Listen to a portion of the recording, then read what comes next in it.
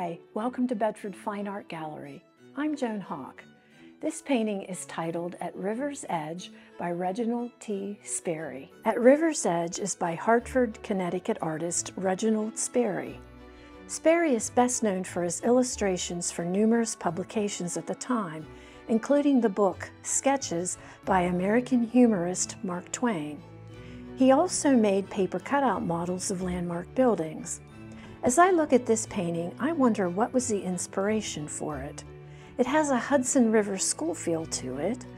The towering tree in the right foreground is in the manner of Claude Lorraine and provides a sense of grandeur.